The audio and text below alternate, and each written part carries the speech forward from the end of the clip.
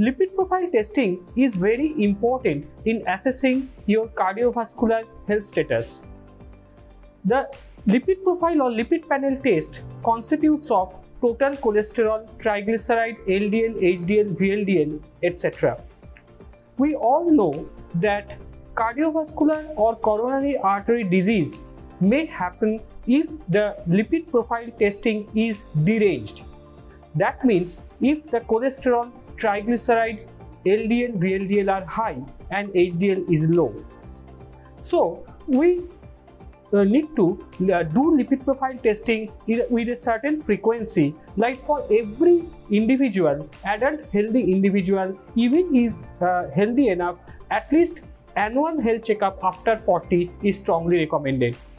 Apart from these, the patients who are prone to develop cardiovascular disorders like diabetes mellitus, hypothyroidism, hypertension, genetically predisposed individual with strong family history of cardiovascular disorders like coronary artery disease, atherosclerosis, myocardial infarction, they should have lipid profile test at least once in a year.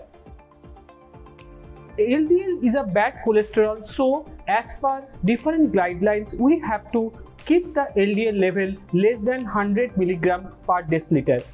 Similarly, for total cholesterol, less than 200 mg per deciliter is desirable, and for VLDL and other parameters also, we have to keep a low level as much as possible. For HDL being a good cholesterol, we should keep it above 60 mg per deciliter. National Cholesterol Education Program Adult Treatment Plan Type 3 has clearly given out the desired and borderline levels of all these constituents of lipid profile testing.